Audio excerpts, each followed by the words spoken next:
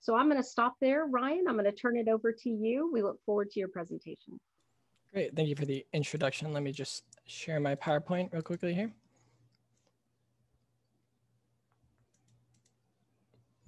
Everyone can see all right, I assume? Wonderful.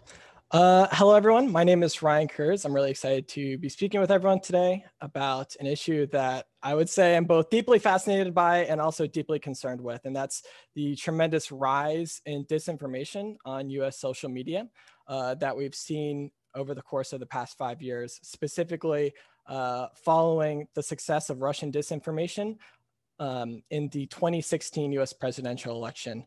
And so this paper is sort of an exploration of how other actors have begun to copy Russian methods. So first, a couple of key terms to identify. Disinformation is the intentionally spread false information, and that can take a lot of different forms, but to contrast with misinformation, which is typically understood as unintentionally spread false information. And then also influence operations, which are operations to influence thought or decision-making, and this can also take a variety of forms as well. But essentially, we've seen a pretty tremendous rise, not only in the US, but also globally, of how quickly disinformation is spreading because of the increasing spread of information just generally on social media. Social media has enabled disinformation as well as regular information to spread so quickly that most people are consuming so much information they don't know what's actually true and false.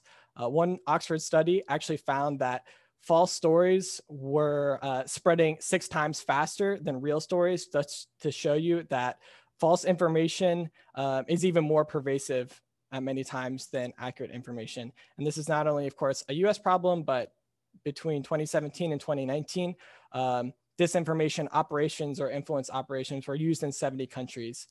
So as I mentioned, the intention of my paper was to sort of understand and describe how international and domestic actors have replicated Russian disinformation methods on social media in the past 5 years. And I divided this into 5 key sections, which were an analysis of Russian methods, particularly on their 2016 operation on social media, international actors, and then domestic actors. So first, it's pretty critical, I think, to understand Russian strategy and methods so that we have something to compare our later examples to. In terms of strategy, a key component is that many Russian theorists essentially believe that the West is waging its own information war on Russia that has been going since the Soviet period. Mariga Simonyan, when talking about Russia Today, or RT as it's known, in 2012, and why Russia needed to counter Western information operations, stated that we're waging an information war and with the whole Western world. Well, it is impossible to just start making weapons when the war has already begun. So this sort of drives the desire for Russia to act in their eyes in a defensive manner through these disinformation operations. And this manifests itself in the goals of degrading democratic processes and institutions, sowing chaos in external political systems, exploiting pre-existing societal and political fissures, particularly in the US, and then overloading the information ecosystem with falsehood so that people cannot tell the difference between true and false because there are too many narratives to discern. And what makes this different than more traditional propaganda is that it was not explicitly pro-Russian. Much of the disinformation was actually very patriotic or very pro-American or supporting LGBTQ or Black Lives Matter organizations. So it was more about just creating this chaos than exactly reaching an ideological or policy goal. And so I decided to use the Global Engagement Centers, which is the State Department's organization for dealing with disinformation. There are 5 pillars of the Russian disinformation ecosystem to break down these different methods. And so this goes from most overt, being government communications, down to strategic global messaging, proxy sources, weaponization of social media, and then finally cyber-enabled disinformation. And in my next slide, I'm going to go over sort of what those looked like in 2016. In 2016, we really saw sort of the most effective disinformation operation on social media that we'd really ever seen before. These concepts and these tools and methods have been used before, but this is definitely the most prime example of how these operations can be successful on social media in the United States. And so I'm going to go through a few of these examples here because I think they provide a useful way of understanding some of my later examples. And so first, official government communications. This is, I would say, pretty obvious. It's essentially when Russian government officials or social media outlets are posting conspiracies or amplifying conspiracies, or oftentimes they engage in what I would call trolling. So they reply to other official accounts to basically get a rise out of people. And what's interesting about this is that they use English. So it's intended for an English speaking audience. And these provide more legitimacy to other claims because official government employees are stating them. Next, state-funded global messaging. This would be RT and Sputnik, which are two explicitly Russian government-connected global media outlets. They're used to challenge mainstream media narratives and Western narratives about global events, as well as amplify pre-existing conspiratorial individuals. And they're pretty useful for providing legitimate articles for some of these other disinformation methods as well. For proxy sources, we tend to think of this as like your fake news websites. So they're not real websites, but they post a tremendous amount of articles that contain disinformation or that are just blatantly false. And they're used to essentially launder information. So you have one article be the sort of origin of a claim that's cited by another article, and this can go down the line. So it's very difficult to find the origin of a claim. And in a sense, it legitimizes a claim because they're able to cite other outlets. And one study actually found that there were over 200 websites that were repeating Russian disinformation narratives in 2016. Big project. And the use of proxy sources ended up being a pretty effective method by other state actors as well. And then moving on to the weaponization of social media, this is what we tend to think of most commonly as like the foot soldiers for how disinformation is spread. These are your automated bots, which are just automated accounts that'll spam hashtags or spam articles on social media, or trolls, which are individuals who essentially just try to get a rise out of people online or antagonize. But essentially they're impersonating real Americans on social media. The most prime example of this being the now infamous Internet Research Agency, which is a troll farm that's based out of St. Petersburg and is still operational to this day, where people would come all hours of the day and impersonate Americans online on Twitter and Facebook and other social media sites. And what was really interesting about this is that more than half of the content that they were generating or posting was not even related to a political or social agenda. It was just to build up this legitimacy that they were actually Americans on social media, so that when they did engage in the spread of disinformation, it was far more effective.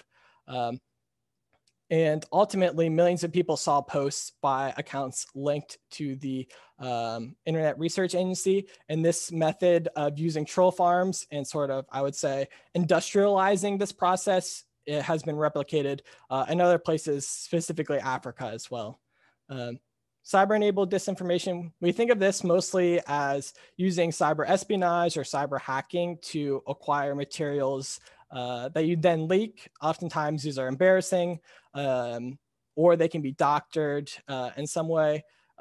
They call this hack and release strategy, the DNC hack in 2015, 2016 being the most notable example. And then that hacked information is laundered through other outlets such as WikiLeaks or IRA trolls or bots.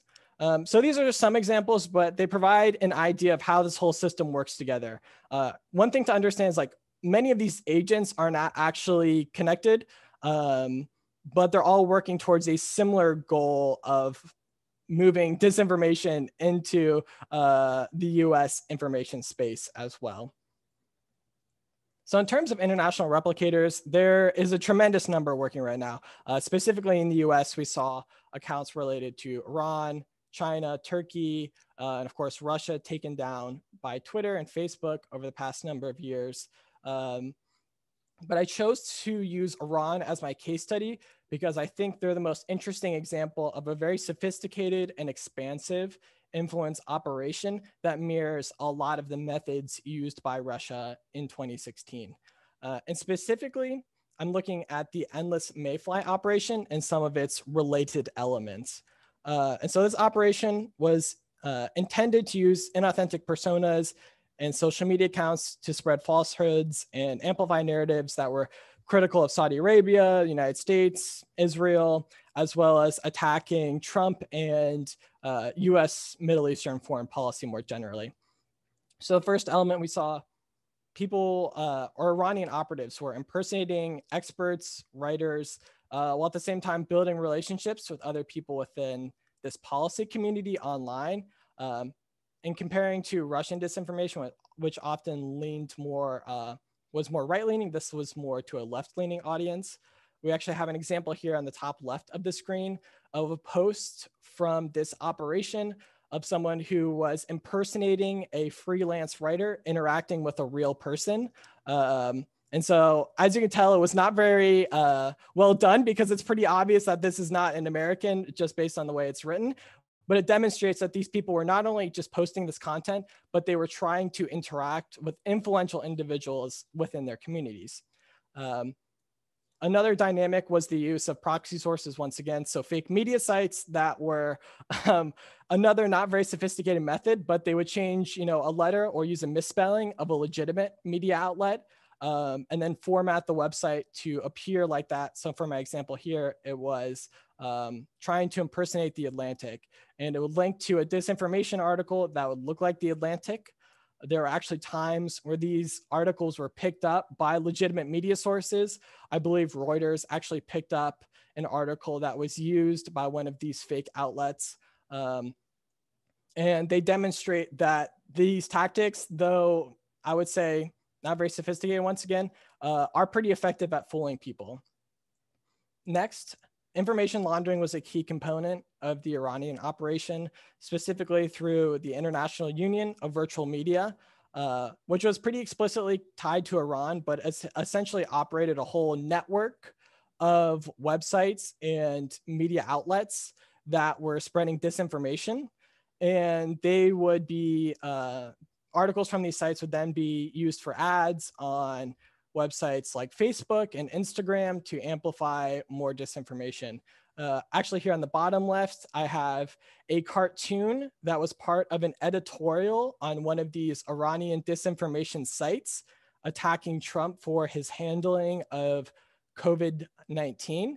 And this was a pretty popular topic for Iranian disinformation in 2020, was attacking Trump for COVID and for a whole host of other policy issues. But it's very interesting that most people would probably not look at this and think of this as part of a disinformation operation. But these tactics are very common because people like to repost interesting articles or repost comics they think are funny. But it seems benign, but it does have a more insidious purpose. Many of these sites were taken down. The DOJ shut down 92 domain names that were used as part of this operation in 2020. So as this operation became more exposed, many of these sites were taken down, though Iran continued to use methods even up to the beginning of the campaign season. In October of 2020, Iran hacked voter information in a number of states, used emails from that hacked information to then impersonate members of the far-right Proud Boy organization to intimidate voters. But it was not to intimidate them to vote for Trump. It was a means of essentially making Trump look worse, because this was just after his debate where he had made controversial comments about the Proud Boys, and they were trying to play towards people's fear of this organization. So once again, it wasn't something that fooled very many people, but it showed that they were combining these methods, these cyber-enabled hacking, as well as impersonation of Americans, in a similar way to how Russia would also hack voter information pretty frequently. Ultimately, it's not very clear how a lot of these elements are linked just because of the limitations of open source intelligence on this, or even how effective they are. We know that hundreds of thousands of people cumulatively saw these posts or these articles, but we don't know if that really changed policy at all. But ultimately, we saw really a replication of a lot of these different Russian methods. Next, for domestic actors, domestic disinformation is, I would say, far more pervasive and far more effective than international disinformation. As one report I read put it best, Americans are the best at misleading Americans. You don't have to go through the process of creating these fake personas because real people exist who are willing to essentially funnel this disinformation. It also comes with trying to identify what is intentional spread, unintentional spread, the people who are potentially, true believers in what they believe, or who are like grifters who have a commercial stake in spreading false information. It's also difficult to deal with because it's a pretty politicized issue. The political right in the US is far more susceptible to disinformation. One New York University study found that on average, articles posted on misinformation sites got 65% more engagement than true articles on right-leaning sites, while center and left media outlets on social media actually got penalized for posting misinformation. So we see that one side of the aisle is typically a little bit more susceptible to this, and that has politicized the issue for some of the domestic elements as well. There are also just more motivations for spreading disinformation domestically. We saw the Trump campaign raise $250 million in just a few weeks following the 2020 election, basically on the back of bogus claims about the election being stolen. And then only 10 million of the 250 million was actually spent on their legal effort to overturn the election. So it can be pretty lucrative to use these kinds of false narratives. For my case study though, there are a number I could have chosen: COVID, anti-vax, the election, but I chose the Stop the Steal movement because I think this demonstrated the most evident example of disinformation leading to real world consequences, specifically with the January 6th Capitol insurrection.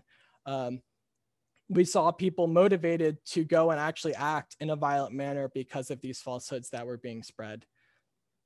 So the first and most important difference compared to Russian disinformation or other international influence operations was that this was a much more top-down rather than bottom-up. So it was GOP officials, conservative commentators, Trump himself, that were spreading some of these key lies about the election, both in the lead up to the 2020 US presidential election, as well as following the election. And these people have millions of followers and can spread false information to hundreds of thousands of people in minutes. So they're incredibly effective at dispersing this information, and they could be called essentially super spreaders of this false information. And I called this process sort of priming the pump in the lead up to the election, because these officials were essentially convincing their supporters that certain things were to occur, that the election was going to be rigged in a certain way, so that then once the election hit, any kind of false information that was cycling through social media, people were primed to want to believe, to want to pick up, because of essentially months and months of conditioning about the election. Following the election, we saw numerous conspiracies spread online about ballot shredding, mail-in voting, dead people voting, a whole host of different things. We would see a photo that would then get picked up by a popular conservative commentator and tweeted out, and it wouldn't be for a day or two later that would be disproven. But by then, millions of people saw it and were convinced that this was an example of election fraud. And then, like I mentioned, this translated into real people congregating online. If you look at this post on the bottom right, this is actually an image of a Facebook group that gained over 300,000 followers in a day following the November election. That was eventually taken down by Facebook because of calls for violence in the group, as well as people essentially organizing to go to rallies. And even though this group was closed, people flooded into other platforms, into other groups. So it became very pervasive and fast moving online. And unfortunately, it's still very much a part of of the conservative thought related to the election. One poll found that 6 in 10 Republicans still believe the election was stolen. So this disinformation has left its mark, I would say, and been incredibly effective. In terms of conclusion, there are sort of a number of top line takeaways that I had. The first being that Russian disinformation methods are definitely being replicated by domestic and international actors. Second, disinformation methods on social media are constantly being innovated and replicated. How this is pertinent to Russian studies, I think to understanding disinformation operations as a whole, it's key to understand how Russia views disinformation and how their operations work.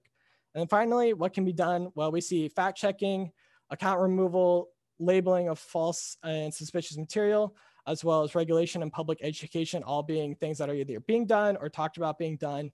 But as I mentioned, it's very difficult to deal with disinformation because new methods of moving it onto or legitimizing it are constantly being developed.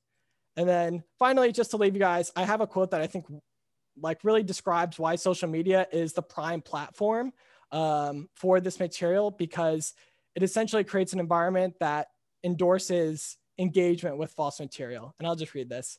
When you're in the business of maximizing engagement, you're not interested in truth, you're not interested in harm, divisiveness, conspiracy. In fact, those are your friends. So essentially, social media companies have bred an environment where this content is going to be effective. And that's why these operations have been so effective. So thank you. Thank you, Ryan. That was a great presentation. Participants, I aired earlier, sorry, I have a different lower ribbon. The raise hand function is in the participant screen. So please ask your questions. Ryan, I'll start off and just ask you quickly. It seems that Russia did not interfere in the 2020 presidential election in the same way as it did in 2016. Do you have a sense of why? Is that because the attempt to foment domestic disinformation campaigns and agents was as successful as you portrayed it to be? That's a great question. I think Russia definitely changed its tactics going into 2020.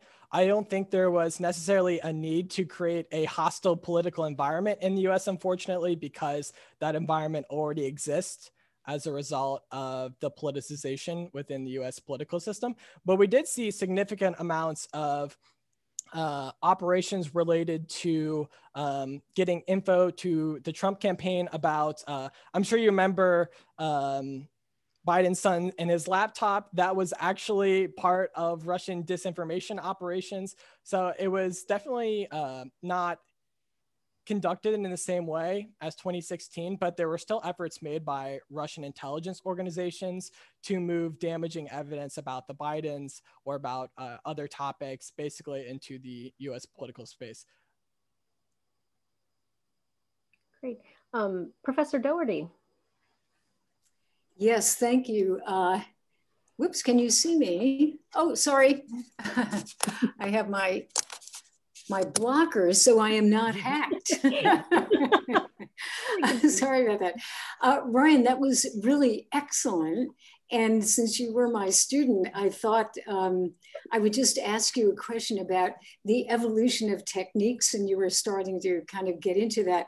There is one that's quite immediate that we have heard of, and I'm sure it kind of came out after you finished your paper, obviously, but it's the use of deep fakes, and specifically the one that I have read about is Leonid Volkov, who is the head of Navalny's operation, had a deep fake phishing attack in which people, apparently from Russia, impersonated him.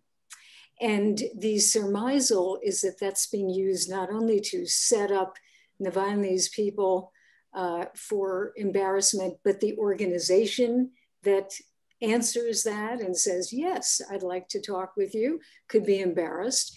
And it's just a very interesting technique. So I guess the question would be, have you seen any real use of deep fakes like that? And perhaps a broader question, where are we going with that? Thanks. No, that is a great point. I definitely was very fascinated when I saw reports about an actual effective use of deepfakes being used, because I think for a while it was still very obvious to tell what a deepfake was. But now we see people on social media sites like TikTok who can create deepfakes of actors that essentially look very indistinguishable from real people. And I think going into the future, that's going to be a much more popular way of disseminating disinformation as well. Though it's difficult to tell what the exact response is going to be to that kind of information. Unfortunately, I think it's going to have to be more of a rapid response style, which, as we know, isn't all that effective at dealing with falsehoods that get spread quickly. So I think you're definitely correct that in the future, as deepfakes become more pervasive, as well as easier to use, the actual hardware requirements to make deepfakes are more accessible to more people now. They're going to become very pervasive, especially on social media. So I think that's probably one of the most concerning future methods that's going to be more pervasive, much more so than it is right now. Okay, thank you very much. I guess in the 2 minutes that we have left, do you want to elaborate a little bit on what you think the US could do to try to counter this, other countries that are targets, just generally, what is a good response? That's a fantastic question as well. You should all come back and listen to Eleanor's presentation next week, where she talks about how other countries have been dealing with disinformation.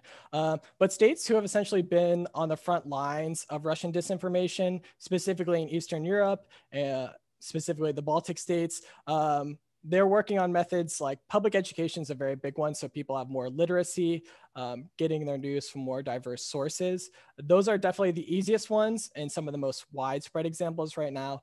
But you also have smaller, you have countries that essentially employ smaller organizations to debunk or try to disprove a lot of these falsehoods and do reports on that. Though they still essentially have very limited audience compared to the people that actually see the false information. As it pertains to the US, regulation of social media is very limited. It basically requires public pressure right now to get social media companies to want to take down this kind of disinformation.